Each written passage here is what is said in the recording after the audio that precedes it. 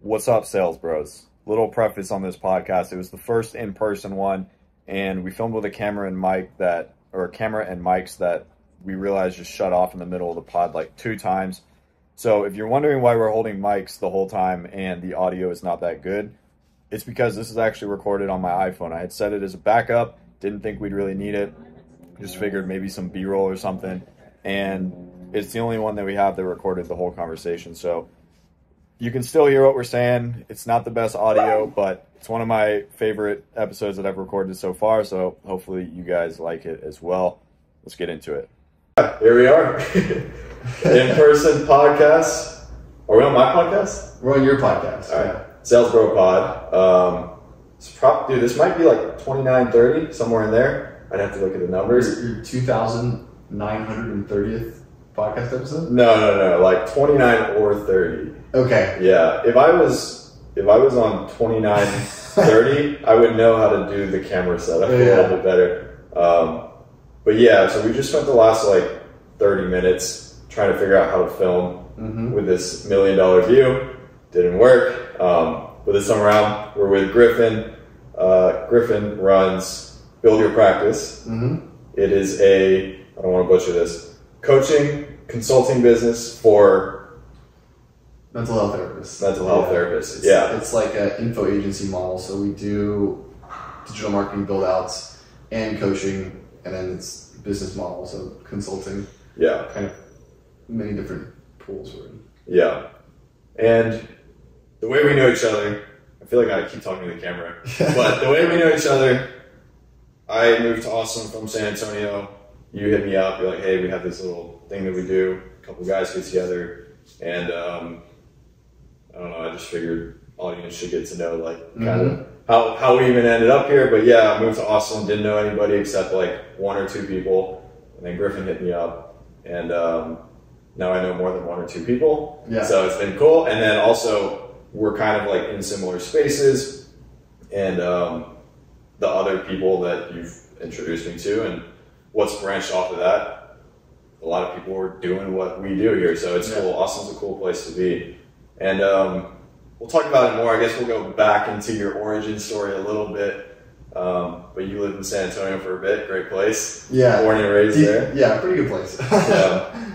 Yeah, okay, you might be biased. You've been to like a few other places, but yeah, man. So taking it back, today, you're running Build Your Practice, 7-figure run rate, yeah? Close to it, yeah. I mean, between 800 to $1 million this year. We'll see how much we pump up sales in the last couple of months. Sure. Yeah, I'm sure we'll get there. But you didn't start there, and from what I understand, it's been a while in the making. It's been a grind, just as a lot of this stuff seems to be. It's not like some overnight SMMA get rich quick deal. Taking it back, man, like to the earlier days. Let's talk like middle school, high school. Griffin, was he always like? He always had this like entrepreneurial vision, like, or where did that come from? I tell this story a lot, but for the first 23, 22 years of my life, all I wanted to be was a professional soccer player. So I think there's a lot, like I say a lot, I say in my own content, like I think it's extremely similar going to try and be a professional athlete versus like trying to make it as an entrepreneur. But I did not really have much in the way of like entrepreneurship until I was like 22 years old, and that's still kind of tied into athletics. My dad was an entrepreneur, my grandpa was an entrepreneur, so I think there's stuff in the bloodline. I do think there's creativity that gets passed down, which is important. But yeah, from age 13 till 22, it was just all trying to make it as a professional soccer player. Yeah,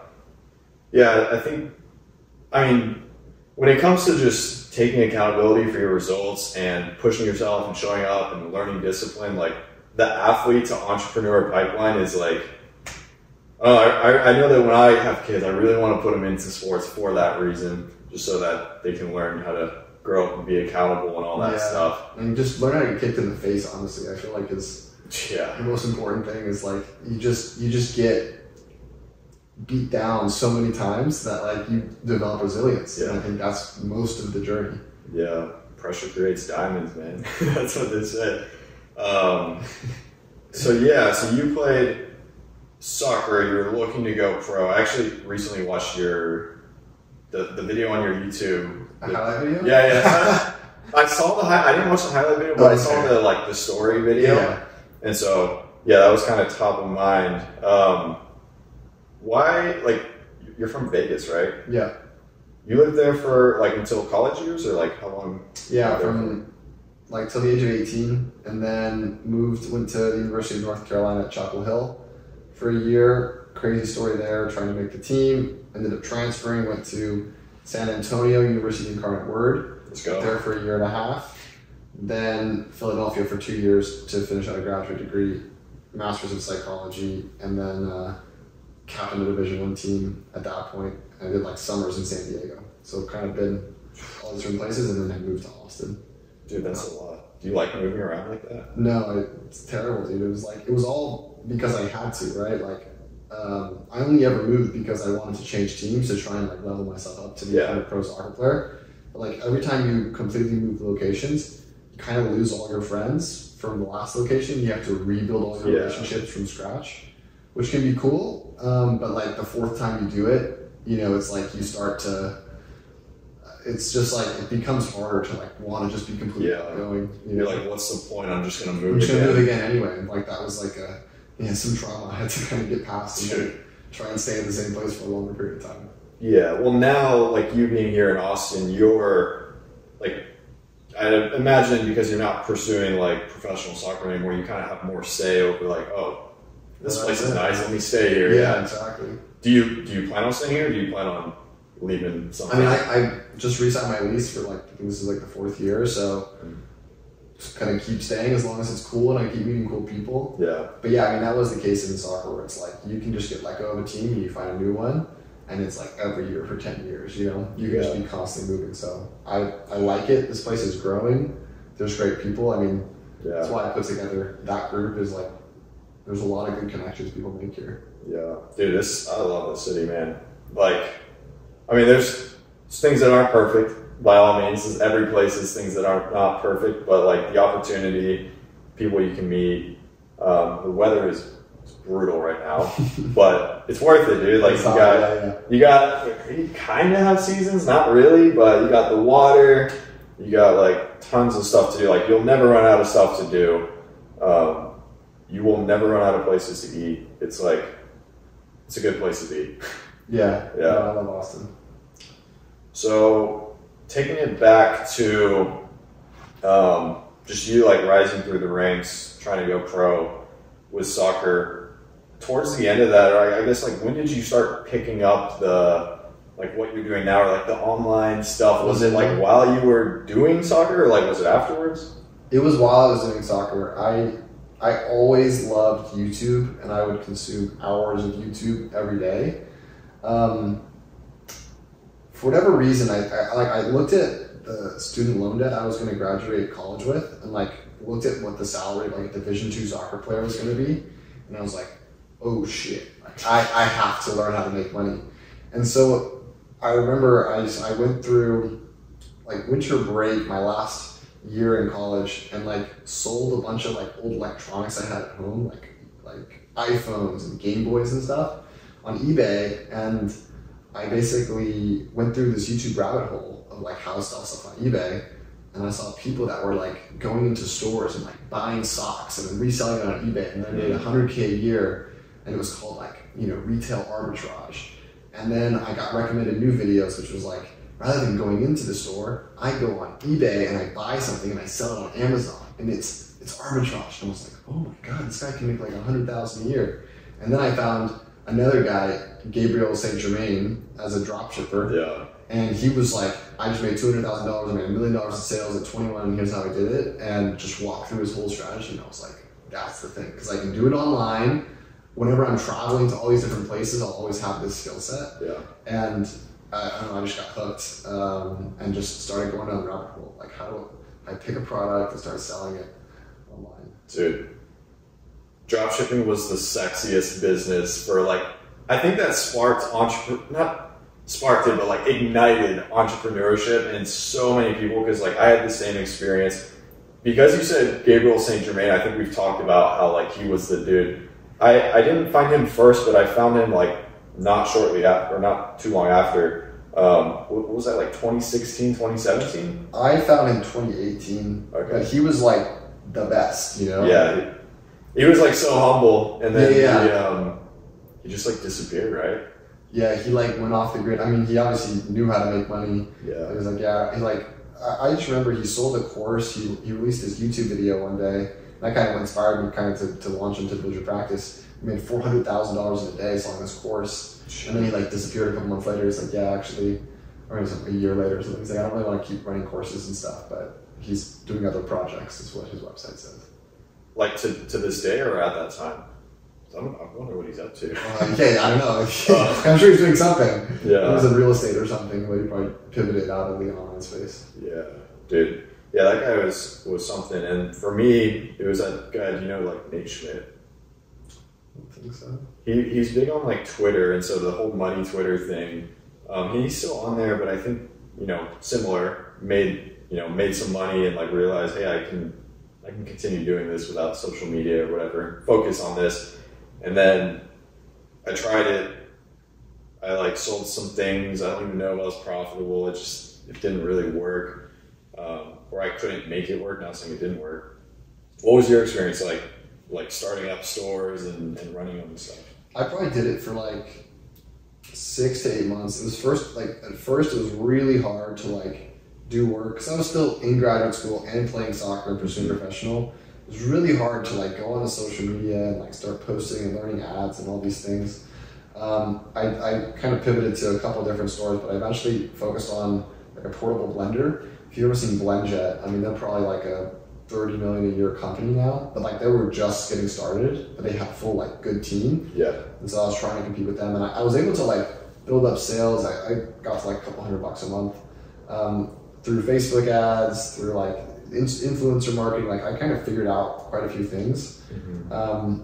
But I think basically there was an opportunity to switch into Build Your Practice, and I was like not really passionate about like selling blenders online. Yeah. It was like really hard to get myself behind like I gotta sell 1 million of these things. Yeah. How did that opportunity present itself with, like you said, you had the chance to go into Build Your Practice? Well, yeah, I was just sitting on an airplane, this 21-year-old, Southwest Airlines flight, and I sit at the back of this airplane going from Philadelphia to Denver, and this young girl sits down next to me, and then this boisterous woman comes down. The young girl gets up because the woman's with another friend, if that makes sense. She sits down next to me with her friend, and they start talking about psychology and private practice and nursing and the field of mental health. It's like a really passionate conversation. So I tapped her on the shoulder, and I was like, "Oh, can I ask you some questions?" Because I was getting a master's in psychology and was like interested in like, how do you make money doing like therapy? That's a crazy thing. But like, you know, like people actually make money doing this. They can make 6 figures a year doing that. She's like, yes, and she like walked me through the whole thing. And she, after like 3 hours of talking to her, she's like, I don't know if you want to do anything about this, but like nobody's teaching this. And somebody needs to do something about this and like teach these counselors how to do business education. I was like, should we do that? And I had this idea from Gabriel St. Germain about like launching a course and how we could teach them the business skills. And then from there, for a while, I was like, I'll just do both businesses, but I pretty quickly shut down. I could not play soccer, finish out college, and do 2 businesses. Yeah. Why did you pick psychology? I did philosophy undergrad. I've always been interested in like how do you perform at the highest level, and I had to get a master's because I was graduating early, so I didn't want to do philosophy. So psychology was the next natural answer, which was how do the top performers, how do they organize their brains that they can do that? Yeah. And so it was really like performance psychology, sports psychology was kind of the lens through which I was looking at it. Most people that I know that like went into psychology, they didn't do it for that reason. They're like, oh, you know what? It's not saying they did it for the wrong reasons, but like they wanted to help people or they wanted to figure people out. But like I've never met anyone who was like, I want to know why or how these people perform at the highest levels. And I think that alludes to what you're doing now, like really well. So that's funny. So you get on this flight from Philly to Denver talk to this lady for like 3 hours. She basically gives you the blueprint on like how to scale a practice or what? Yeah. Well, she just walked me through like, all the different pieces of business education in the system and ACE scores, which is like adverse childhood experience, and like the correlation between mental health outcomes and physical outcomes in the hospital systems, and like big systems level overview. And I was just like, let's start a business around doing this. Like to start, it wasn't like all the marketing, which is what it has kind of come, is like how do you actually get clients in the practice. It's like the biggest piece. But it was like, what's revenue? What's expenses? What's profit? Like very basic stuff is what we're thinking about teaching to counselors. So what did Build Your Practice 1.0 look like? Dude, 1.0, I tried to model the sales page from Gabriel St. Germain, but it was like, dude, it took me like hours, like days to like try and record out videos, months to like put it all together. But it's like, I'm going to teach you what revenue is, and like the definition of revenue, and then like expenses and profit, and like how marketing works, and like just very business foundations, maybe like 3 hours of content, 3 to 6 hours. And it was just a course, and it was $100 when I first started. And I thought it was like so much money because the margins on a portable blender are like $5 or $10. Yeah. I was like, I can make 10 times the margin for selling air. It was like incredible. Dude, sometimes I get jaded to the fact that like what you and I are into now, like it is pretty high profit margins. And I look at, like I used to rewind to like 2017, 2018. I used to see these e-com guys and they're doing like $10,000 a month. I'm like, holy shit, they're doing $10,000 a month. And now like fast forward now, I kind of understand like, okay, e-com, it's not all profit, like nothing close to it. Advertising. It's like that dude was probably living like not well off of 10,000 of revenue a month, Whereas, online education, consulting, like B2B services, stuff like that, it's like, it's just so much better, dude. Yeah, it's life is about margin. It's not just about revenue. Yeah. Yeah. But like as a young dude, you don't even think about that, dude. You're like, holy shit, he made 10K a month online. Like I live with my parents, like I want to make 10K a month online. So that's funny. And I did something similar. You said you started at $100. It was like 3 to 6 hours video content. Like when I started my community, I started a subscription. It's $9 a month. And I launched it and I had people buy and I was like, dude, I'm making like $50 MRR right now. Like if I just keep going. I was like, holy, like dude, I just figured money out. Like this is it. But yeah, there's definitely evolution on both sides of that.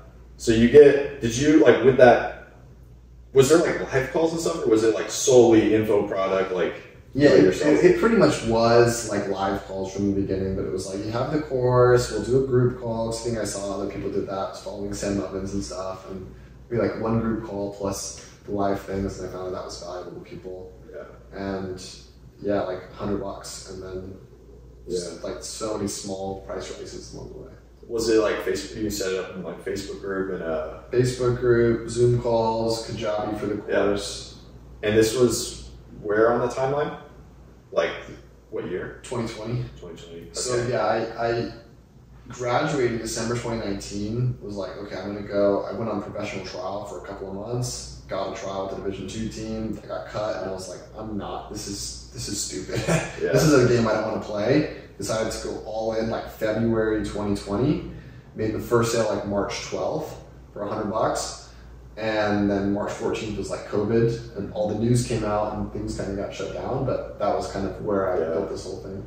Did you ever, like, clearly number one priority was like, I want to go pro, play soccer.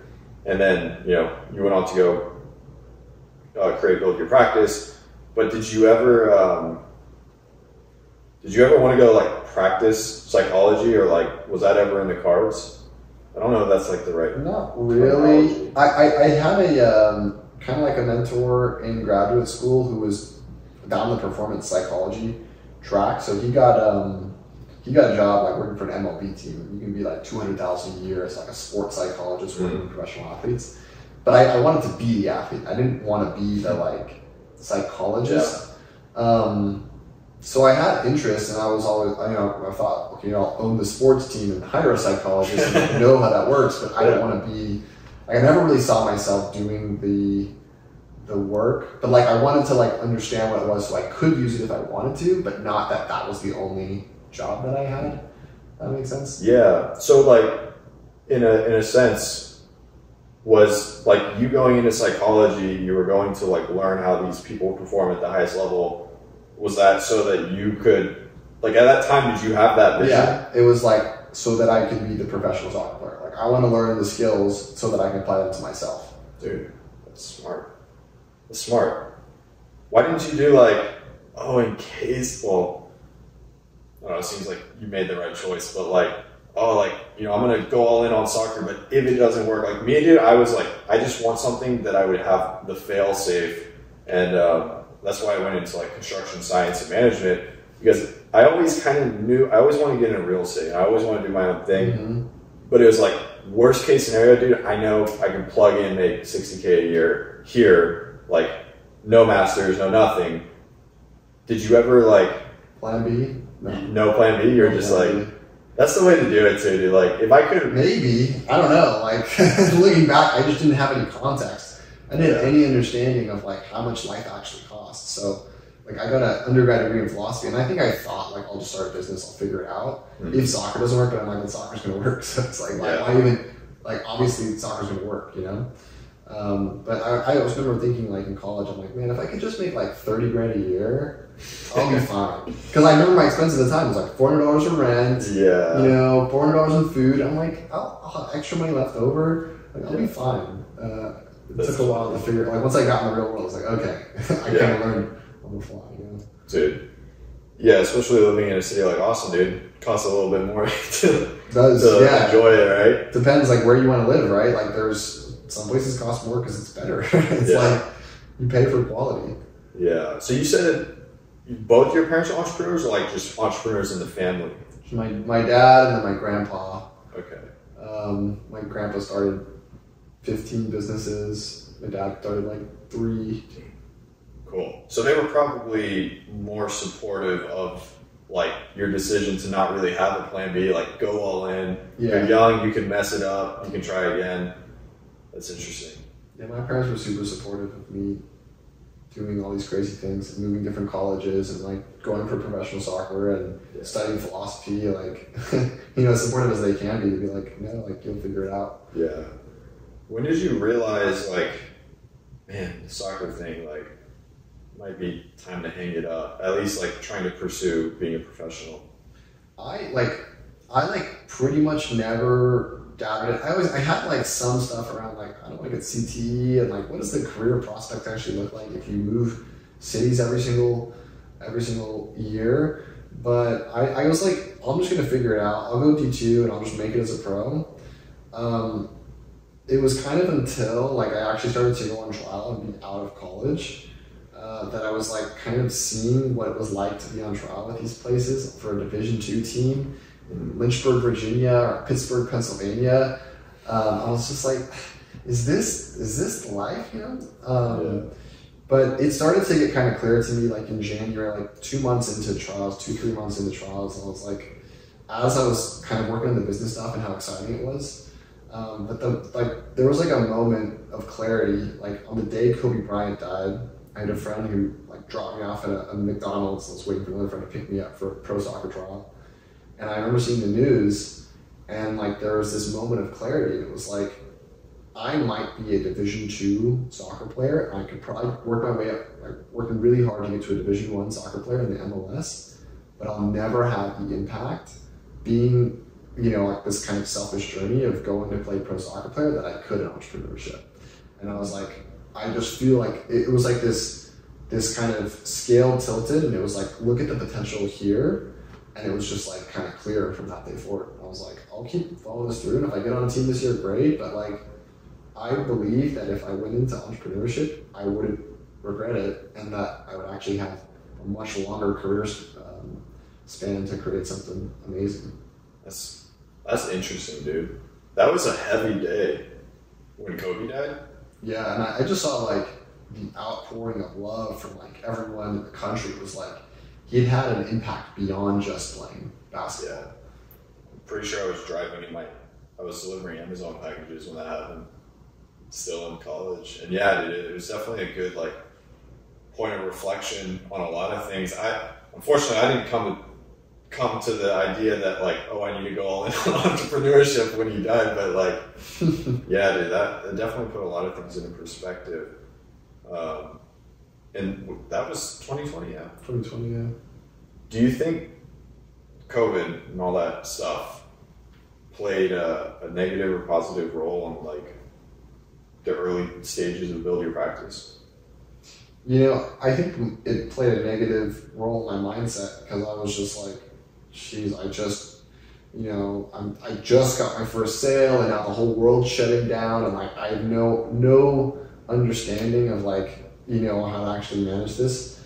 So I think it just kind of, for the first couple of months, maybe lose a little bit of momentum, but I picked up pretty quickly and I think people shifted more towards online after that. And so I think long term it's probably been better.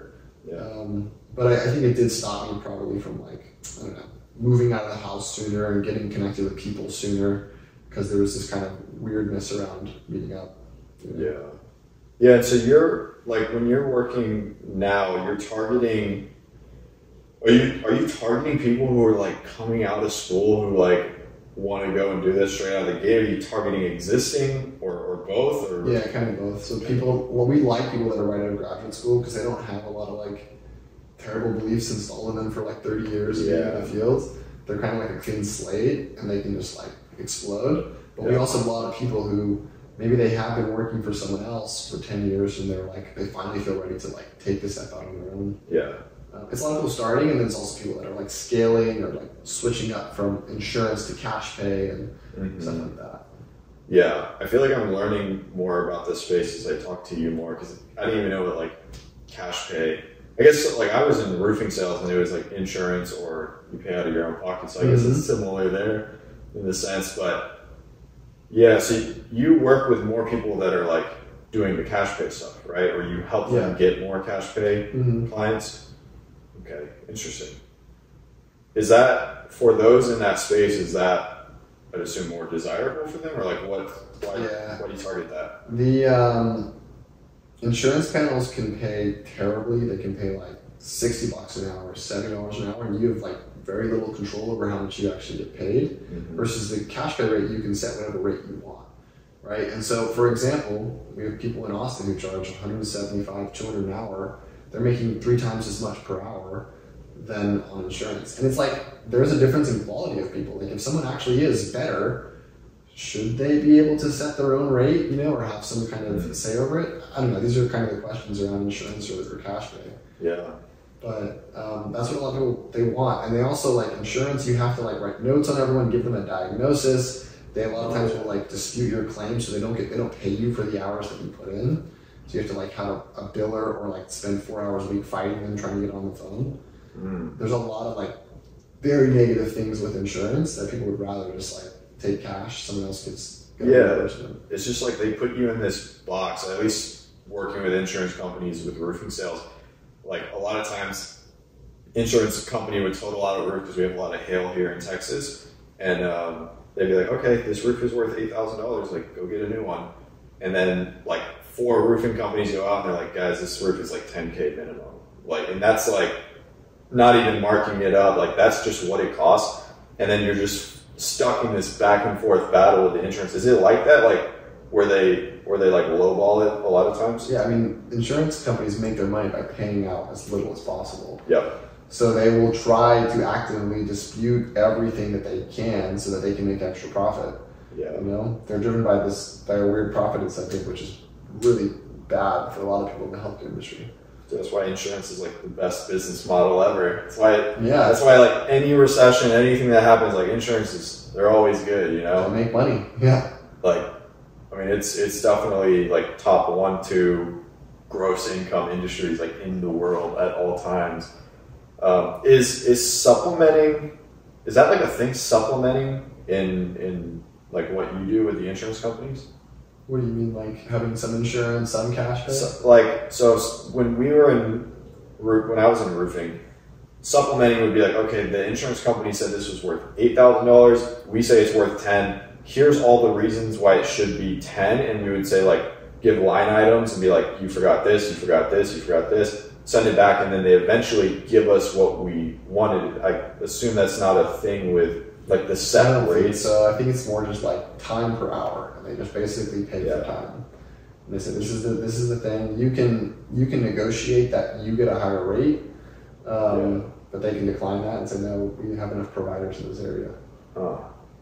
Yeah, I'm sure it's dependent on like where, like a therapist in Austin probably gets paid more than a therapist in like Killeen, well, like super close, but like I hear some people on like Medicare and they get paid $160 an hour, and then in other places Blue Cross could be 84. It's like, it's somewhat random. Yeah. Like just being even in a higher paying city doesn't necessarily mean that you get paid more. Mm. It's almost like how many like providers there are determines it. Mm. Interesting. So I'm curious, like when you built your first Build Your Practice 1.0, we're on Kajabi, Facebook groups. Mm-hmm. How were you getting leads at that time? So I didn't know how to get like therapists that were interested in this. So what I started out doing is I just went on this platform called Psychology Today, which lists out therapists and their phone numbers. And I started cold calling, right? And it was like incredibly scary. I had to psych myself up for like 6 hours to like make a call to this random person and tell them to buy my product. So I did that for maybe like, the first 50 leads, got another 50 just from like going to the website and finding their emails, all through kind of that Psychology Today. And then eventually we pivoted towards like a webinar model, which was a different way of like sourcing leads, which was kind of this creative thing that I thought of. Interesting. Webinar model, like were you running ads to? No. So I had this is like, I'm very much, and like even if we're setting up this camera here, like I'm very much kind of like try to hack the system or do this like creative way, which like if I would have just like charged a high price, went into Facebook ads right away, I probably could have gotten there faster, but it took me a while to figure out what the optimal path was. Yeah. I was on a listserv for my graduate school, which had every graduate student current, and once they graduate, they're still on this listserv.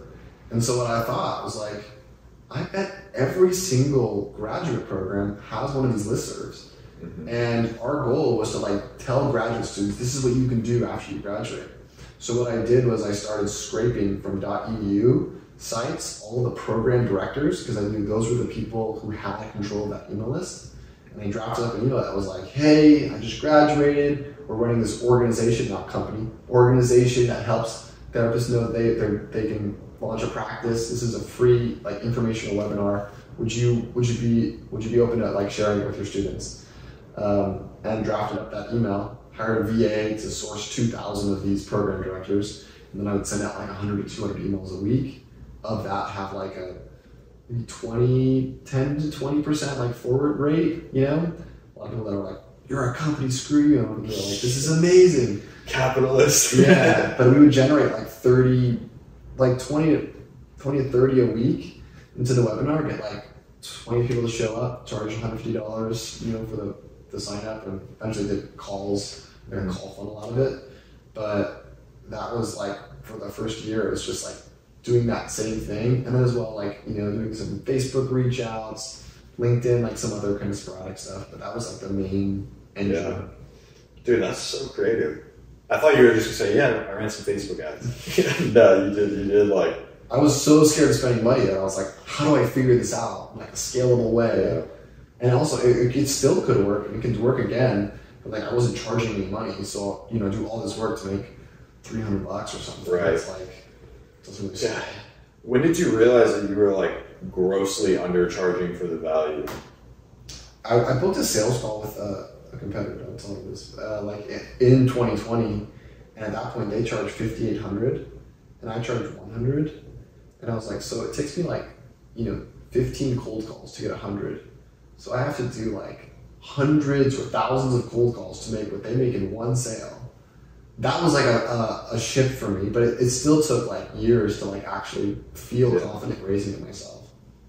I'm curious, like you said you were somewhat inspired by the course that Gabriel St. Germain put out, was his like a lower ticket like that as well? Yeah, like a $297 or something. He made 400,000 off it. Yeah, so that's like he had an audience of 100,000 people on YouTube. I had no audience, so I was like, oh, I'll keep it cheap, then I can get a lot of people. But like that's not how it works unless you have a really killer audience already established. Or you play the long game, right? Like I told you when I started my community, started at $9 a month. Now it's it's high ticket price point, but it's like in that time, and I'm sure you did the same. Like you were able to get so many results and testimonials that you wouldn't have gotten otherwise. So like, assuming you plan on doing this for more than like 6 months a year, I mean, in hindsight, it probably helped you get better, faster, build the product, so that way when people do come in at a higher price point, they're not like, dude, what the hell is this? Like, I want a refund. They're like, wow, this is worth it every penny, and I'm going to make the money back. When did the program evolve from like $100, $150, little group, or little Facebook group, Kajabi course? Like, when did it become more than just that? It went to like 500 in the middle of 2020, and then towards the end, I had people that were like requesting websites, and I kind of learned to build a WordPress website on a YouTube video, and so I started to I put that into the pitch, and I was like, well, if I'm going to build a website, that's worth $500. Yep. Which is worth more than $500. I was like, okay, well, 500 plus 500 is $1,000. I pitched it on a webinar and someone bought it, and I was like, holy shit, So then the website became a piece of it, and I just kind of just started to grow, and it became more as we expanded more and more, there was an agency component of what do people not want to do? We take that and solve it for them, and we do the coaching. What type of coaching do they like? What type of modules do they like? And try to build it around what people wanted. But that was then 1,000. I think later at the end of 2020, when I started launching Facebook ads, I'm like, my margin will not work at $1,000 on cold traffic with Facebook ads with how I was at sales. So then went up to 2,000. Yeah. How did you learn to do webinars? How did I learn to do webinars? Probably YouTube. Everything I learned was just from YouTube in the beginning. It was go watch a Russell Brunson webinar, go through these funnels. I remember I was went through a funnel. This is before I ever started dropshipping, and it was this guy selling a dropshipping course for $1,200 on a webinar for a 3-hour. It looked like it was live. It was an automated webinar. And I watched the Sam Evans webinar. I watched a bunch of these webinars and kind of just put together my own presentation. And then probably filled it in with YouTube videos of how to present, and then just doing it. You do it 100 times. You figure out what works. I know webinars are, I feel like they go away for a little bit and then they come back and then people go crazy about them. Obviously Hormozy just had his. Looking back at your earlier webinars, were they do you kind of cringe when you think about them, or were they pretty good, pretty structured? They were pretty good. By the end of it, we just did the same webinar for a year, probably a year and a half. I kept running the webinar for a while. But I got really good, and we got amazing responses because it was literally it was structured of here's the actual information. It was business foundations, mindset, like some of the legal and operational stuff. And people loved it. They went away with getting something, whether or not they bought something at the end of the year. So I was really proud of what I did to get this started. It was this creative way that I got leads for free. It wasn't the most profitable, but it worked, Yeah. So you, I'm curious, how many people would show up to a webinar and then they would kind of, they start seeing you around, start watching your stuff. Would you find that people show up to a webinar and then 2-3 months later, they're like, hey, you guys, that thing that you talked about, I'm kind of interested. Can I still do it? Did you ever have any of that? Not until I started actually emailing my email list, and now this is a practice that I'm in. Yeah. So I still have people now who are I watched your webinar 3 years ago, and they sign up for my full program. For context, the one person who comes 3 years later is worth so much more than the entire year of work. So it's this thing that keeps compounding. Yeah. But people it's usually the email list or some other, I thought of you, and then they like reach out and it's a very warm lead, Yeah. And yeah, like year 1, year 2, year 3, like it keeps paying off. It's so like just having those assets, be it social media, if you want to call them an asset, or like an email list. Like I feel like it's so hard to truly understand what they can turn into if you continue to grow them and then like nurture them. Yeah. Because I have the same thing, dude. Like have people who I get on a call with, it's like this guy, I have no idea who he is. He said, I've watched all 25 episodes of your podcast. I've seen all the results. I've seen all this. Like, dude, you don't even have to pitch me. Just take the card or whatever. And like, I don't know, that's not like every call by any means, but I'm sure you had it as well, where it's like, I've been watching you for a long time. I've seen your results. It's like, yeah, tell me about it. But like, I'm already going to do it, which as a salesperson, it's like the best thing. Yeah. A lot of that's the thing I've been learning more and more. I learned a lot about sales, but it's like, if you do most of your selling and your marketing, then it's just much easier, Dude. And it's preferable. Like I like when I had someone who on a call one time, they're like, "Oh my god, you're like real, you're like a real person," I'm like, "Yeah, yeah." Dude, watch content. He's like, "I'm just so excited." It's just not a hard sale at all. Yeah. Sometimes it's funny too, because like you and I, we each had these people that we kind of looked up to when we got into online business, and maybe some of them are super flashy and maybe some of them not, but like, you have an audience, I have an audience, and like sometimes I forget like that people will see us that way, and like, dude, I'm just a normal dude, like I'm just a normal dude who built something online. Like I wear dirty, sweaty Converse like everybody else, which is just funny. And then that as a sales guy, it's like, as a sales guy who has control over marketing or control over the systems and processes that people go through before, dude, I just love having that. Being a sales guy without that, and like just being, having to take whatever kind of leads they shovel your way is terrible. Yeah, it's like you have to have an understanding of the marketing, because like, did the lead not close because the offer is bad, or because you didn't do good discovery, or because there's just no trust established, or because they're not a good fit for exactly what the offer, is supposed to do? It's like you have to kind of backtrack to like see the whole journey and understand the whole journey, I think, to like know like fully why them didn't close. Like, or which sort of content should I get between a close call and a follow-up call to like warm them up specifically? What sort of language is going to resonate with them? It's all kind of intertwined, but like the kind of person on the phone matters a lot in addition to your sales process. But you kind of shouldn't close everyone. Like you should have the ideal client, and is marketing actually getting those people in? And then from there, is the sales process educating them in addition to trying to close them on this new opportunity? I mean, dude, like, it's funny. The further I get into this remote space, and I help like a lot of teams, and I'm still a recently sales manager, but like I see these funnels in different businesses at the same time, and it's like the best, most dialed in sales process is one where you get on a call and you don't have to sell anything. Like there's so much power in that, because then, once you remove the piece of you being worried about like, oh, I have to like convince this person, then it's truly about like, okay, this is what you want, this is what we have, is this a good fit? And you're able to, even walk away from, or not walk away, but like not give offers when not needed, versus if you're put in, you have sales reps, right? And I've worked with tons of sales reps. If you're put in that environment where it's like, dude, I just have to hit KPIs, then you're going to close people who shouldn't have been closed. You're going to put people on like crazy payment plans. Like, dude, I heard the other day, somebody got put on a 3-year payment plan at $87 a month for a 3-month fitness program.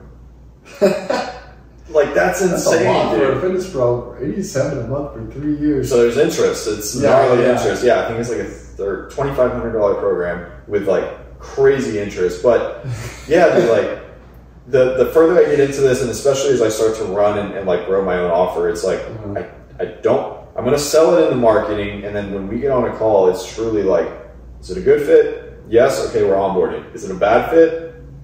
We're going to know within 5 minutes. Yeah. You know? And let's figure that out together. And that is a much better way to actually approach like the sales. And you sell a lot more people, I think, doing it that way. Yeah. Now, if you're like incredibly skilled at sales, you can just sell anyone that you want. Yeah. Just because you're that good at basically manipulating human thought. But like, I think this is like a good way to. Yeah. Yeah, dude, sales doesn't have to be, like, you don't have to sell something that's, like, where people feel like they're a victim of it, you know? It's like, you can be a salesperson, and then when people get off that conversation, they're, like, hyped for what is to come. They're like, dude, this is going to change my life. It's going to change everything, which, you know, at the end of the day, I know I feel a lot better when I sell something like that, because I've been on both sides of it, man. I've sold things that, like, I 100% believed in. I was even, like, a product of, and then the other side where it's like I was selling people into this, and it's short-lived, but like selling people into things, and like I've seen them not get the result, and I was like, it's probably not where I should stay, and, you know, move on. Yeah. But I wanted to ask you, so when you, going back to like the progression of build your practice, you were running the webinars, and then you upped the price to 500. At what price point did you start running like sales calls, like one-on-one? 500. So like I would book like 6 sales calls. I would do 30 minutes. I had no sales process. I learned from Jordan Belfort, sales school on YouTube. He's like, sound fair enough? I'm like, this guy, that does sound fair. You know, and I just tried to like piecemeal it all together on these 30-minute calls. So they'd be warmed through like this webinar, and then they'd go into these calls, you know, and it's a 30-minute call, and I'm trying to like ask questions, just random questions. I don't even know if I had an organized pitch, and then like trying to say it's like $500, and then they tell me, oh, I'll think about it, I'll get back to you tomorrow. I'm like, okay, cool. Like, and like they kept doing that, and they didn't get back to me, you know, and just like, I don't know, it was a kind of a trial by fire. I had no idea what I was doing. Those calls, but it was like really low stakes calls. It was $500, but I was not closing. Dude, it's so funny. Like when you first start selling, and then you get someone who's like, "Yeah, I'll think about it," and you're like, "Yeah, they said they were gonna think about it." Like you're hyped. You're like, "They're gonna come back." Like tomorrow's yeah, for sure. Dude, like I remember when I first started cold calling, I was trying to do like Facebook ads for like dentists and realtors and chiropractors, like all that stuff. Dude, I wish I had those recordings, man. The worst. Like, I even knew at that time that I was like, dude, I'm getting steamrolled. I'm like, this is not good. But, like, now knowing what I know, dude, I wish I had those recordings. Just, like, reaching the receptionist, and they're like, oh, doctor's busy right now, but I can take a message. And I was like, okay. Oh, yeah, okay, well, let me tell you all about it. And, oh, dude, I mean... You just gotta learn. You gotta kind of get kicked in the face. It's the same, and that's again. There's an athlete to salesperson pipeline. Yeah. Well, because it's like you kind of gotta learn a lot of those lessons by like failing. Like there's not really another way to like understand the tonality of someone's like, yeah, I'm gonna think about it and get back to you, until you've like kind of been in it and like seen the situations come up to your mind. You're like, wait, okay, but let me ask you a question. Yeah. Yeah, dude. Sales is like. You can't beat sales. I think that's why, like, it's just like entrepreneurship. It's like watered down entrepreneurship, right? Like really watered down. But yeah, dude, it's like it's the same feeling. It's like you gotta, if you want to eat, you have to kill for it. You know, you gotta work hard. You gotta do just whatever it takes, really. Unless you're in, you know, some of those sales jobs out there, they give you like 6-figure base. It's nice and cozy. You know, you just. Here's your little task for the day, talk to a couple of people, but it's not a bad life by any means, but you can only do so much there. So, but going back, I keep like getting away from what I'm meaning to ask you. $500 price point in sales, you know, you start taking the sales calls. Were you running that simultaneously with a webinar? Were you like, okay, now it just makes sense to go to sales calls? Like what distinguished that? Part of it was like I didn't feel comfortable most of the time like pitching directly on the webinar, because I had kind of leveraged the trust of these, you know, educational institutions to say, can you send this to your students? It's a free webinar, and then I sell at the end. I still did that a lot of times, but I was like, if I make it so it's like, it's a choice. Hey, if you want to learn more, you can schedule a one-on-one call with me. That I never had a problem with. I was like, that'll do it. And then I was like, I think it'll convert more one-to-one, I think. But I just kind of started, I would kind of experiment. So sometimes I would do it on the webinar, sometimes I would do it on the calls. Okay. So $500, that was late 2020? Mid 2020, raised to 1,000, like October 2020, and then like 2,000 by December. Okay. So what was like giving you the courage to just continuously raise? Was it the results, or was it like, I'm still working towards that 5,800, or what was it? Yeah, I mean, that was one of the things I remember. Like we brought in this one clinician right out of graduate school, and she was like making $4,000 a month, and she was like celebrating it. She's like, I want to get to 5,000. I'm like, she just started her business like 4 months ago. I'm like, I started my business 8 months ago. I'm not making $4,000 a month. And I was like, I charged her like $100 a month for 5 months. I was like, maybe this could, like that was like a lot of these disconnects of like, they're actually making money on this and seeing what other people were charging. And then I threw in the websites, like the actual amount of work, like this was a lot more valuable. And then the Facebook ads cost money. And then like, I realized I had expenses beyond just what the thing was costing. It's a lot of expenses. And so like, I don't know, I just started to like raise it and then always add more value on top. Yeah. Going from, 2020, going from $100 all the way up to 1,000, 2,000, what did your like team look like? Was it just you at that time? Just me, yeah.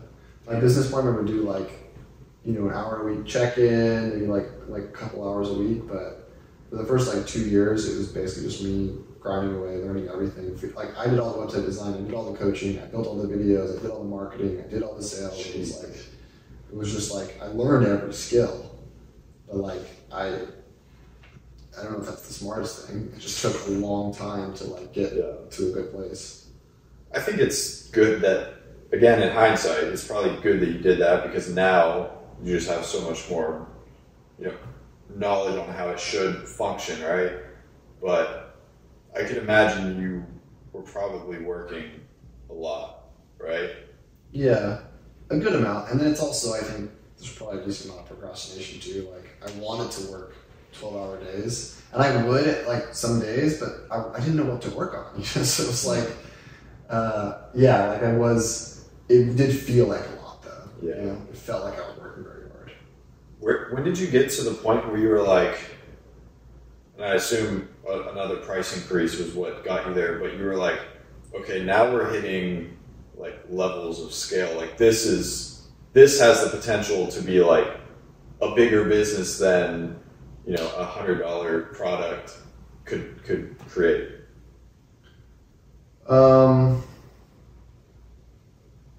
That's probably more recent in the last like year or two. Like I think when I started adding team members, which was like the end of 2021, I was like, okay, and also I learned in order to hire people, you have to have a vision. You can't just be like, well, I'm just trying to make like 10K a month. Like people are not going to join your team if you say that. Like you have to have a reason why you're doing the things you're doing. Yeah. And so I always had I had a big vision, but it didn't really crystallize to like this being an avenue to get to 20 million a year until I kept expanding, and like the vision has kind of expanded more and more the bigger I've grown. Yeah. Well, who was your first hire? I think it was Linda, who's still on the team, to just kind of do some of the coaching, like come in, help do a couple hours of the one-on-one coaching, because I was selling at that point we were $5,000. We were doing one-on-one coaching. So I gave her some coaching, hired my other friend Greg to do some of the website design. These are like 2 to 4 hour a week kind of roles. Okay, cool. What and you do have a co-founder, right? Mm-hmm. So what was that like? Like ever since the beginning, you had a co-founder? Mm-hmm. How'd you meet that person? On the airplane. Oh, you built it with her? Yeah. Oh shoot, dude! I thought No, we met on an airplane. We started emailing. We didn't meet up for like another 9 months or 12 months because it was through COVID and stuff. But we were just like email communication, Zooms. Dude, I don't know if you said that and I like didn't even pick up on it, but I was like, I thought you just took what you learned from that person and like ran with it. Yeah. Okay, well that's cool. So like, what is it like, going from with the co-founder, and I've never experienced like everything that I've done up until this point in this online space, it's been kind of like solo, which I know is probably like, I'd probably be further if I went with a co-founder or like a partner on some of these things, but that's besides the point. What has it been like with the partner, the co-founder, as you like gone through the years? It's been good. I really believe in relationships, and like I believe in the power of compounding relationships, and relationships get better over time. But like my business partner and I have been working together for like 4 years now, and there's value in that beyond the size of the company, all this stuff. Like that's a cool achievement, that like for both of us that we can maintain a business relationship, and the business continues to grow, and the team keeps getting better, and the product keeps getting better.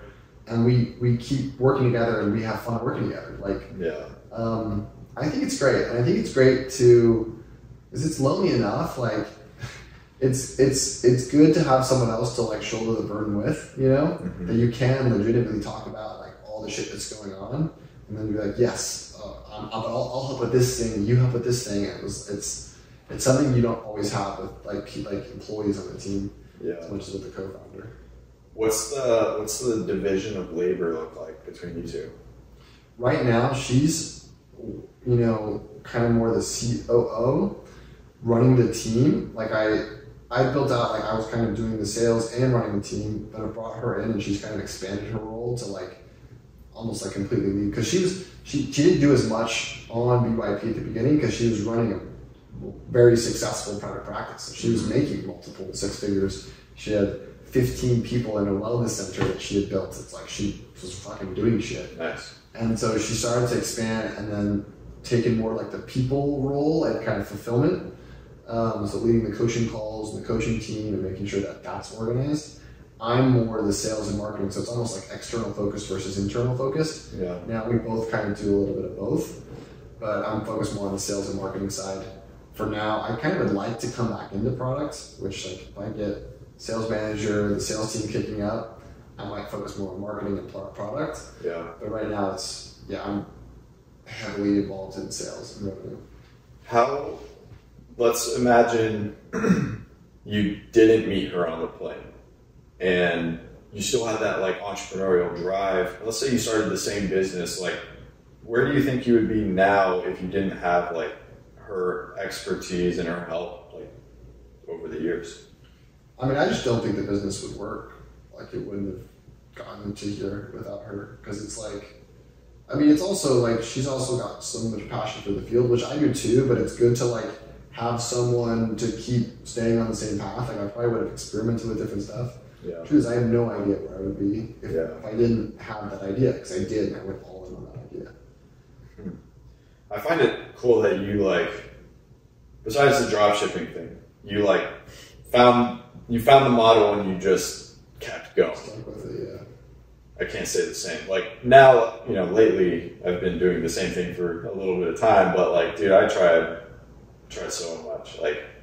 so much, and well, I'm like, if I would have said no, let's table this, let me go into sales for 6 months, and then came back in, it probably would have been better. But like, I've just been so stubborn. I'm just going to work harder and do more, which I think has paid off for me in a way. But I mean, there's also other ways that might be better. I think there's trade-offs. Yeah, I mean, the results show. It's like you don't just build what you've built by halfway like putting in the effort, right? Like I guess it's been, in the grand scheme of things, it's been 3-4 years. Like it hasn't been that long, and you've built something that is pretty large and it's only going to get larger, as it seems right now.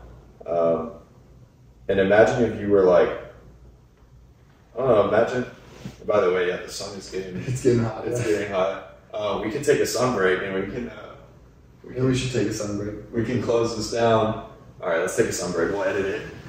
We're back from our sun break, and we realized that all of our effort put into the cameras was it didn't pay off how we thought it would. But we'll see how much audio we still have. But you know, we're making it work. You know, until we can get a videographer out here, we're gonna do what we can. Yeah, good thing we set up 2 cameras, so I don't know which one we're gonna use, but so yeah, let's think. We're talking about your co-founder. Mm-hmm. We're talking about what would build your practice be without your co-founder. Let's say in an alternate universe, you never met her. Unfortunately, you didn't go pro with soccer. Like, what do you think you'd be doing? It's so hard to say. Like, I feel like I'm inclined towards sales. I'm inclined towards entrepreneurship, and I really resonate a lot with like Paul Graham's stuff. Like in the beginning, it was a bunch of Y Combinator, like software startups. Like, there's a chance I might have just tried to like start a software company because that's what could be $1 billion thing. Like, I could see something like that, but I probably would have just chased soccer for a lot longer until I figured that out. I had a friend who, and I was kind of thinking of starting this as a business at the beginning, but he told me like he went pro as a soccer player, made no money, but he started training kids, and it's like, I charged $20 an hour, but I had like 20 kids. So I made $400 an hour training them and playing soccer. He's like, I basically did that multiple times a week. And then he ended up starting a gym and like having a full business on like training kids in soccer. That might have been a business model I would have tried to be like, can I make $400 an hour? So there's like, I would have probably like stayed along the same route for a while, but eventually would have shifted into business in some way. Yeah. You mentioned the software piece, and like, still, like to this day, yeah, people are building softwares. A lot of people with successful agencies and coaching programs are just like, hey, it just makes sense. Do you ever see yourself looking into that with like anything you're currently doing? Yeah, I got some flack at this because I said this is a mastermind event, and they're like, you should focus on your current business. But I'm like, I want to learn the skill sets of what it takes to run a multi-million-dollar organization, you know, 8-figure organization. And then I want to be able to continue to take that into future projects that I have, right? It's like, how do I be a really good operator, leader, person, like vision caster?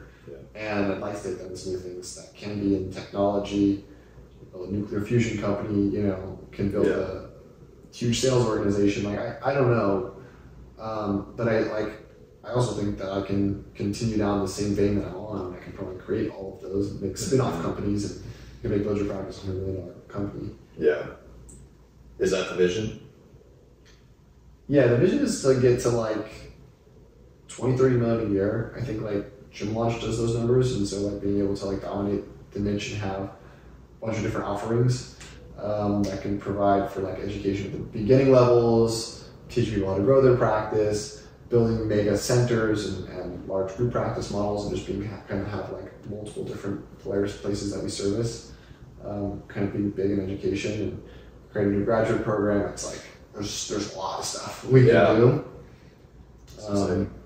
And then yeah, like kind of seeing that the Gym Launch model, it seems to be similar but different. Obviously, completely different like fields, but with like seeing that, and like I feel like all of us in this space was like, oh, Hormozi did this, and like everyone knows what he's up to.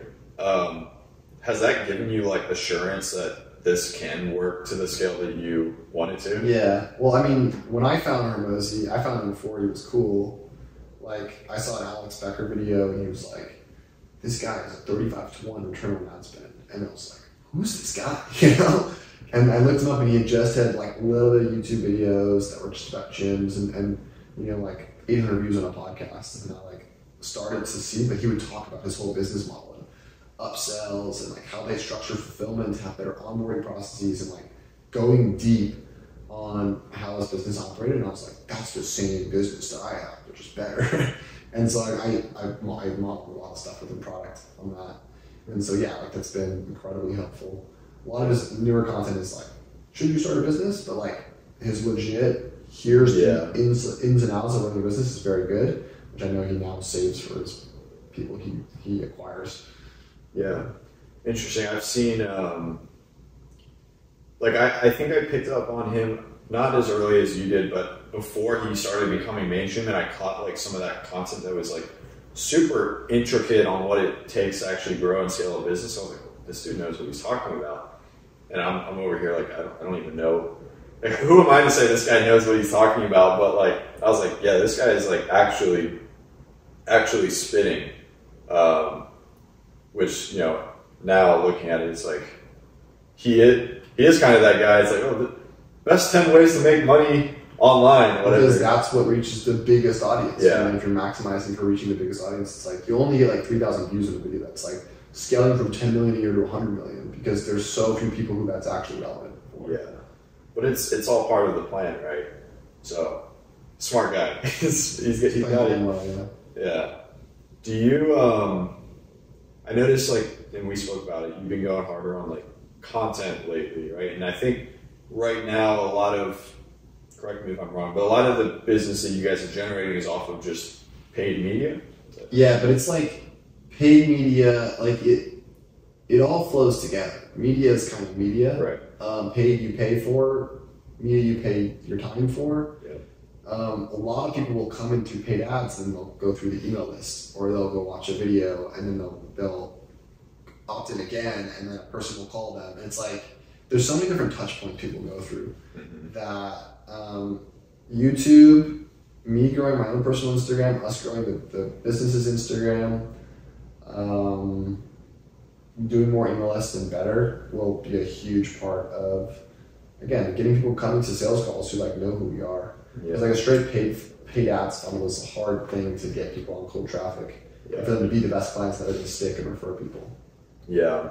When you sign a new client on, like, how many times had they just been consuming your content for weeks or months before? Like, what are the ratio of like straight through the paid ad, like book a call, close versus like got into your ecosystem and watched for a little bit and then closed? Probably like 30% that are in that like watched for a bit. Yeah. That's probably most people come from email. Maybe like a lot of people are like, I've read probably 100 emails and finally booked a call. It's like they're usually ready to sign up. Yeah. But there are a lot of people who go through paid ads, but we have a 2-call process. We warm them up with content in between steps. So it's like you kind of force them into watching videos and like relevant content before the close call. No matter what. I have, I've always known that I should be collecting emails, but I know I am not doing what I should with those emails. Like every once in a while I'll mail the list, but like you mentioned like an email list a few times. Like email list makes tens of thousands of dollars a month. Like, and especially if you nurture it consistently. And it's like you gotta learn like basics of copywriting, but if you do that 2 to 3 times a week or you do it daily, it'll make you $20,000 a month. Like depending on your audience size, but I imagine with your audience size, and you can hire a copywriter to do that stuff for you. You know, pay them 10% or whatever to just book people in. But like a lot of it's like client win Monday, client win Wednesday, and you just same thing that you do on other platforms anyway. Yeah. But you put that in an email, book a call, or you say like real copywriting, which is like, do you feel this way, this way, this way, this way, this way, right? But what if it were possible to feel this way, this way, this way, this way, this way? Yeah. Right. But what if it was actually as simple as this? Book a call. Do you write all your emails? I do, yeah. How do you balance? Because, for me personally, I'm on tons of email lists, and just being in the game, it's like I know what everybody's trying to do, right? They're trying to sell you something, whether it's like a hard call to action or there's really none at all. Like the big agenda is like, we have something to sell you, right?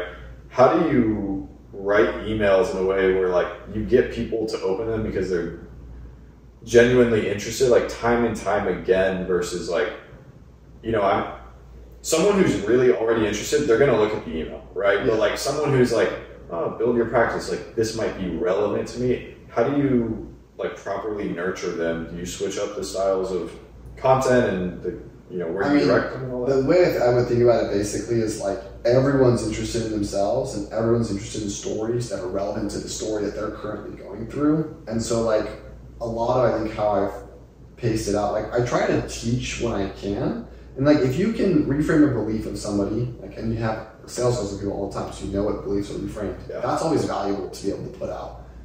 If you can share a story and what the person had to go through to change their situation to go from A to B, that's always valuable. I've reached out to like former prospects and they're like, oh, I saw you up on my emails. They're like, yeah, I find it really inspiring.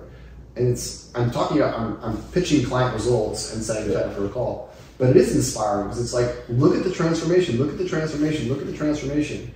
And people will usually, even if they've already gone through your stuff and they've already like succeeded themselves, they still look at that stuff because it's like, that's so cool. That's so cool. Again, you cut out the like all the work that goes in between reaching A to B, but that's always interesting to people. Yeah, dude, I got to go harder. I got to go harder on the email list. We've recently been talking about paid ads, and I've been like messing around. And Jonathan, shout out Jonathan, he put me on a little bit of game.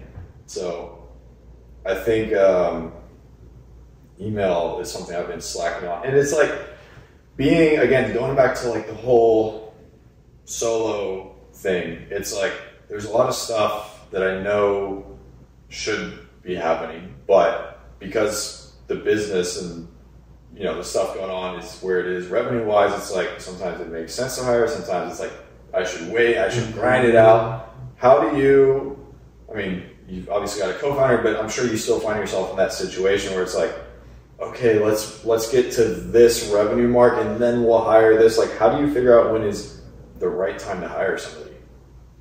That's the fucking $10 million question, isn't it? It's like, I could probably lend principles that I've used myself, like the buyback principle from Dan Martell. It seems like a great one. It's like, if your time is going towards this thing, find someone to replace the time. If you have a next high leverage activity, that seems like a great principle. I more so have that. It's like there seems to be this overflow on fulfillment on this side. Like, can we get a person to solve that?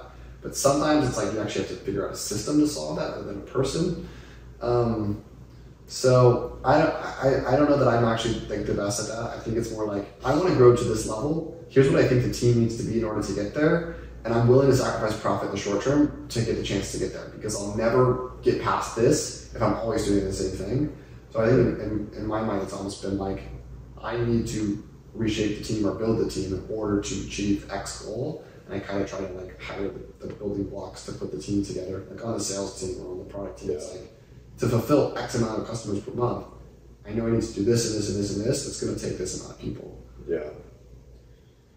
Yeah, that's everything I've done by myself, but I haven't even really considered that, like that next, like the way that you're speaking about this now, I can tell you've like vividly imagined like what this looks like and how it feels and all this stuff. I feel like I haven't even thought about that before. Like now these thoughts are like going through my mind. It's like, what does that look like for me?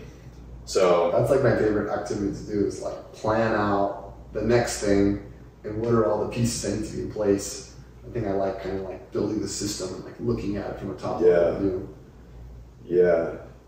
Do you think, like, with all that, I mean, entrepreneurs, a lot of times they have like different skill sets and areas of like, they prefer to spend their time and focus. Would you call yourself like, I guess your operating style, like your entrepreneurial style, like what would you say is like your forte, or like what do you have the most fun with? It's a hard thing. I kind of like marketing and sales, but I think that might also just be because that was what was necessary for the first many years of the business. I like putting the pieces together. I think I like systems. I really just like creativity though. Like I love to think and to plan and to like come up with little solutions. I like to use my mind in creative ways.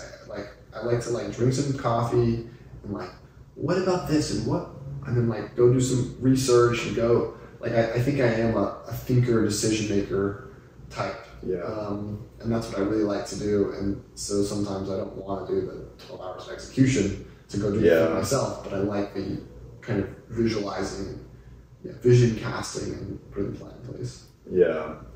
You said drink your coffee, not gorilla mind. Are you still on dude, I'm trying to cycle it. It was really interesting. Like like it was like last week. It was like on Monday I drank it, I felt amazing. Tuesday I didn't drink it, felt terrible. Wednesday I drank it and I felt amazing. I'm like, I don't know that I want to depend on this thing. That's funny. So, but like today I didn't drink it and I felt great. So I was like, I think I can control it. It's just an extra boost, but yeah, it's a lot of caffeine, and I'm like, I guess if I'm gonna do this, I gotta do it every day.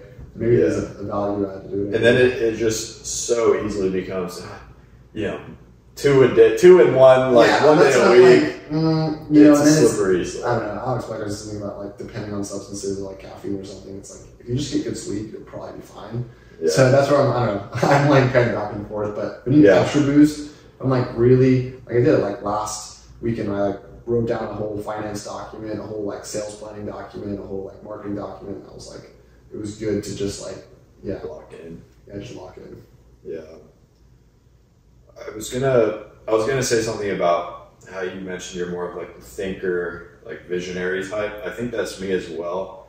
A lot of the stuff that I do, again, doing it solo, but I've got a girlfriend that like helps me with a lot of stuff, and she's definitely more of like operational person. Like she's really good at like, here's a list of things that need to be done, get it done, and then she like will come back and she'll be like, oh, like, yeah, I've got all these notes and all these things are done, but this happened, and I'm like, that would have taken me out of like my zone of genius so much, and it's like, wow, like she should be making more money than she is for this. So it's so hard to switch back and forth like between the two, because to get in that like creative zone of genius, it literally takes like 30 to 45 minutes before you're there, right? Yeah.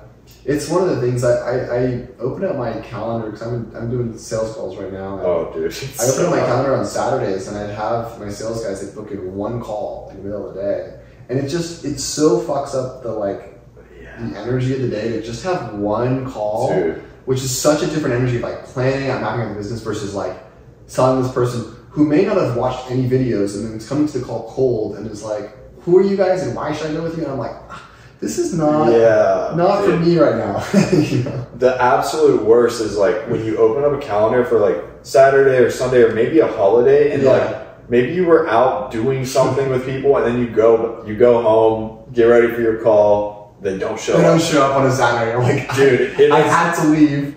I rushed home so I can make this, and you didn't show up. Every time, dude, it's like every time that happens, I'm like, yeah, this is why I don't take calls on Saturdays. And then something comes up where it's like, I should probably take calls on Saturdays. And it's like a cycle. Just like it was recently Labor Day, and I had a full calendar, like back to back to back. I think some of those were like second and third calls, and there was some other calls mixed in there, but I had 4 new demo calls. 4 out of 4 either no show or canceled. And I was like, yeah, this is why every year on these holidays I say I'm not going to do it. It's better to usually take the day off. Although a couple of the calls from Labor Day this weekend turned into sales, so like that's hard to know. But I had one. It was Memorial Day a couple months ago, and it was like everyone who booked in my calendar was like between 65 and 75, and like not really interested. The ones who did show and the rest didn't show, and I was like, this was such a waste of a day. It's such a waste of energy. Yeah, but it is like you said on Labor Day, it's like the ones that do pay off, like it pays off, and you're like, okay, this is why I do it. That's kind of the game. It's like you gotta kind of just roll with the punches, whatever it is. Yeah, it's so weird when people, and maybe people book calls and they don't realize it's a holiday. Like, oh, okay, I'm gonna be out with people. Yeah. But yeah, dude, it's like you book a call, like you show all this interest, you book a call, and it's weird. I don't know that I ever have like booked a sales call and not shown to the call. Yeah, dude. It's a weird thing when people do that. Is it? I mean, for me at least, like, especially being a sales guy, like knowing how these teams work and stuff, it's like if I book a call, like I'm probably already gonna buy. Do you operate like that too? Yeah, for the most part, I do a lot of research on people, like, and a lot of trust coming in before I go on with the call. Yeah. Yeah, I can't remember the last time I just went like completely normie, clicked on an ad, booked a call, and I was like hoping they would, not hoping, but like seeing if they would sell me on it.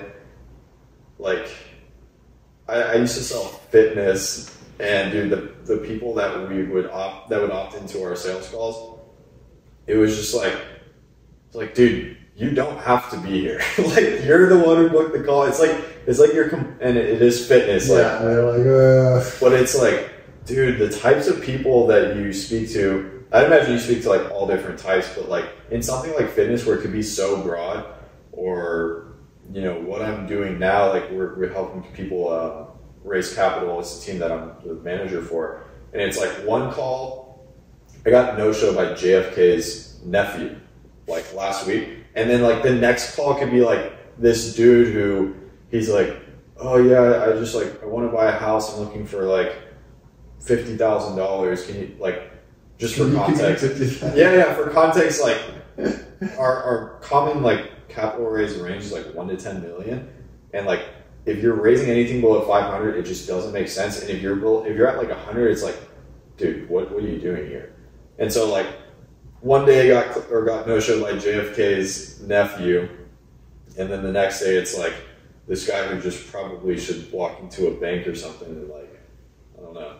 The types of varying prospects on sales calls is like, you learn a lot. It's interesting. I've done over 1,000 sales calls at this point, and I've definitely seen pretty much everyone that I talk to has a master's degree, but like such a huge difference in range of people all across the country and like different life situations. But you learn a lot about like these different cities and like how people talk and like their career aspirations, and you know, like people I talk to in San Francisco and New York are much different than like rural Kentucky, you know? Yeah. This is something where you could probably provide a lot of value to, like, I mean, my audience is a lot of salespeople, people in this online space, but like most people don't get to the point of taking 1,000 sales calls with like one specific type of person. So like you just said like location can change it, but like generally speaking, you're selling to people with master's degrees. Like, how does that vary? In terms of their like, I guess how you're probably really good at selling to that type of person by now, but like, do you see that, you know, it always boils down to like the same things for these people, or like, you know, I'm curious to know your experience selling to like the same people for so long. Yeah, I mean, you tend to get really good at like speaking the language of like how people talk and like knowing kind of like the strings to pull, but like it's also like legitimately the stuff they all go through. They have like a lot of them are very much more introverted and they like to give more than to receive, and are really bad with money and business mindset and are more right brain than left brain. And so it's like just bringing some of the other side and like, I hear you, and but what about this side? I think I've gotten really good at just like being really quick at talking through that stuff. But like, I think someone else coming in, and I've had salespeople do that, can watch 50 of my sales calls and they get a lot of that language pretty quickly, just kind of modeling it. So I don't know, I guess, I don't know if that answers the question, but like, yeah, you get really good at talking to like this specific person. Our therapists, like, maybe your experience is limited because you haven't like sold to all these different types of people, but like, do you find therapists to be generally like difficult people to sell to? Difficult in that like they're very emotional process oriented, and so I've had trouble before using sometimes tactics that might work in other industries. It feels like, because you almost have to take a softer approach, I think. I think I've probably landed on my face a lot. People like, I just didn't like the way that sat with me, and it's like, okay, like, because that wouldn't work. That's not how I would sell something that's up to me, you know? Yeah, with what I'm selling now, or like, so sales manager now, but like up until now, closing for them, and all the sales training, like we joke about it, but it's so true. Like, all your problems on these sales calls are by you not controlling the frame, because we're selling to like entrepreneurs and, you know, people who they get it, right? And they're not here to waste time, and they're like just to the point. So it's like, it's not even, yes, it's about knowledge of the product and service and understanding their business, but like so much of it just comes down to the perception that you are the guy, you know, which is different, because like when I sold fitness, it was very emotional. You know, you're having to convince people who don't take action to take action in like a one call close model. So we definitely have a lot. I mean, of that, like expert frame dynamics, and super important. Expert frame. Yeah, it's like it's also like there's a reason we have the content. And if people don't show up to the like, that's what I'm doing. And I've done for a while. Like if they don't watch the videos, I'm not having a call with them. And it's like, and it truly is a waste of my time. Like I'm not making that up. Like it is a waste of my time to sell to someone who's like cold. Who are you? Why should I get like? I'm sorry. No, watch the videos, and if you don't want to schedule the next call, that's fine. But like, that's an important piece, and it does carry through. It's like you're the one with the problem. I have the solution, and and if you want to solve your problem, great. If not, great. But like, like I don't have to try and convince you to solve your problem. You have to convince me why it's actually important enough to change. Like Boathead Sales Guy on Twitter is fantastic with all that stuff. Yeah, his stuff is like, I think it depends what you sell, because on, a lot of people who might be watching this, they might be like younger, trying to get into sales and stuff like that. So his stuff like might go over their head, but like when you're selling to professionals, it's hard to teach, man. Like you just need reps. Yeah. Like you gotta have the sauce. You can't just like, when you hire a new sales rep, you can't just like say, oh, do this, do this, do this. It's just like, just watch my calls, and sometimes they can pick it up, sometimes they can't. But you said, and I guess this would be a relevant topic. You said you like recently hired a new sales guy, right? Yeah. Like I started bringing on a new guy. I've done a bunch of interviews with people, thrown some people on calls. But like slowly bringing on a new guy who's also another offer, but like trying to phase him into like almost ramping up and then eventually going full time. And then I also had one of my setters close his first call this week. Okay. So I can close, and I have 3 people who can close, and I want to start to ramp basically the both of them up, ramp me off of calls. It's been a tough thing, like getting sales guys on board that can perform consistently. It's been a tough thing. It's a balancing act, right? Yeah. Between a lot of things. It's like the ads. Well, I don't know. Like with the beautiful thing about coaching model, like you don't really have a fulfillment bottleneck as much, but like I know yours is more like it is some done for you. Yeah. Do you guys run into that?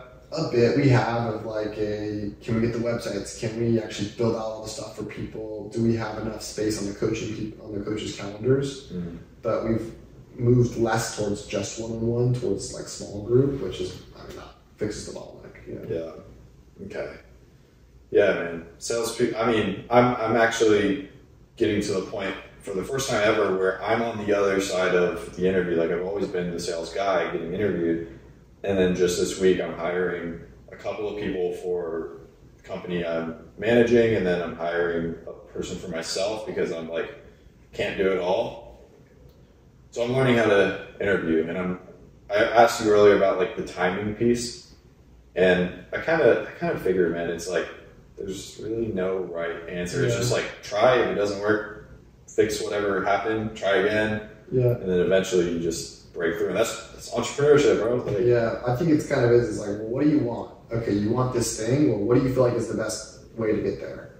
Okay, go try that. Yeah, you just have to do it. What's interesting, I heard this, this mastermind was a lot of like multi-million and 8-figure businesses, like some of them.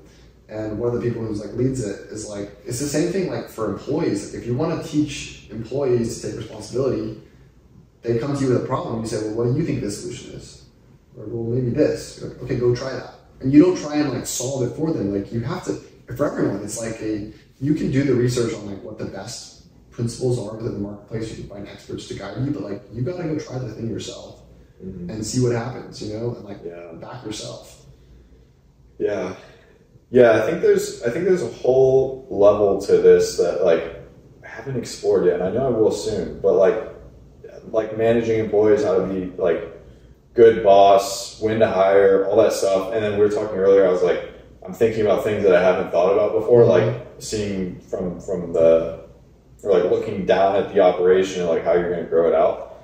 So it's a refreshing conversation. I'm gonna leave and go work on my computer after this. Great. Yeah. Friday night.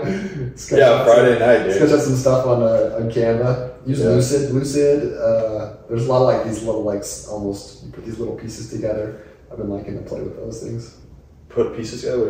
What do you mean? I've been doing it for like some of the therapists I'm working with. Like, okay, if you hired 3 people, how much profit was this person bring? Okay, and then like, what are the costs over here? And I like label it with like shapes and stuff. Mm-hmm. And you have like this kind of picture of what the business they want to create looks like. Okay. And then they can go higher towards that, and start putting pieces together. I've been using that like whiteboard thing. It's like Miro. What do you know what it's called? I don't know. There's a lot of whiteboard things. Yeah. I don't know, dude. I know I want to use that, but I just can't I feel like I can't truly express what I want to express on that. So I don't know. Kind of random topic there, but.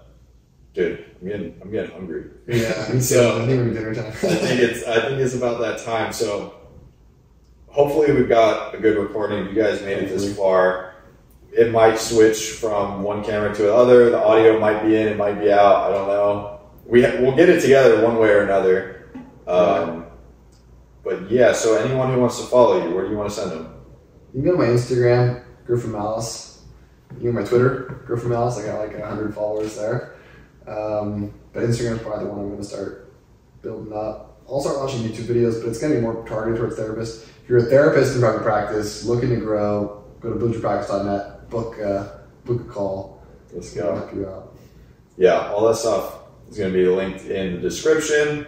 And then also, it's just cool to document. Tomorrow is our Lone Star Sales Summit, first one. You're going to be there.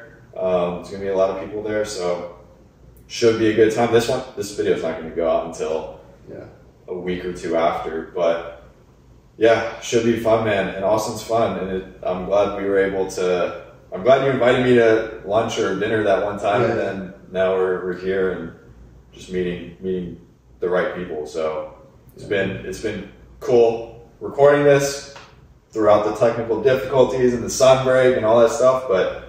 I think this is a long one too. I think this is a good one. It's like an hour and a half, at least an hour and a half, maybe an hour 45. Might be the longest one yet. Yeah. But yeah, I guess we'll wrap it here. Appreciate it. Appreciate you having me on. For sure. All right.